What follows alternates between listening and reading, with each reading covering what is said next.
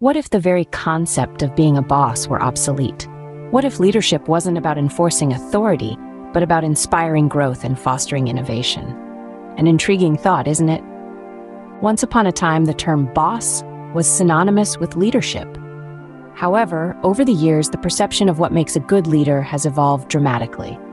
Today, leadership is less about authority and more about camaraderie, inspiration, and commitment to the collective growth of the team. An interesting chapter in this evolution was the rise and subsequent fall of the girl boss movement, a term popularized by Sophia Amoruso's groundbreaking book.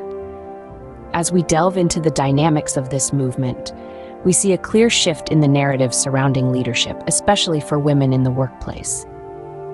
The pivot away from the girl boss label is a testament to the fact that leadership is no longer confined to gender, race, or origin.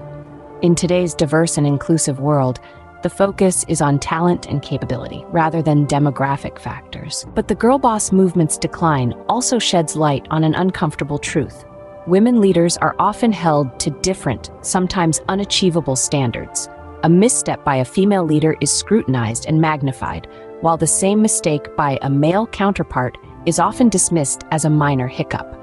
These double standards not only hinder the progress of women in leadership roles, but also perpetuate systemic inequalities that extend far beyond the workplace. The persistent wage gap is a glaring example of these disparities. Despite considerable strides towards gender equality, women continue to earn considerably less than men, highlighting the need to dismantle these deep-rooted biases. In our current era of reimagined leadership, the focus is on integrity, empathy, and collective success. Titles or accolades no longer define leadership.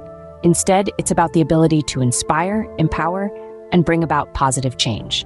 As we journey through the complexities of 21st century leadership, it's high time we moved beyond labels and embraced a more inclusive and equitable vision of leadership. One that celebrates diversity, encourages resilience, and recognizes the potential within each individual.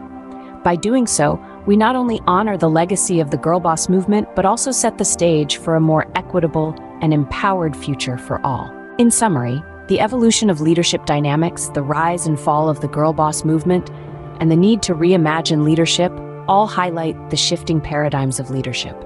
It's no longer about being a boss. It's about being a leader who inspires, empowers, and fosters growth. It's about being a catalyst for change. And it's about time we all embraced this new vision of leadership.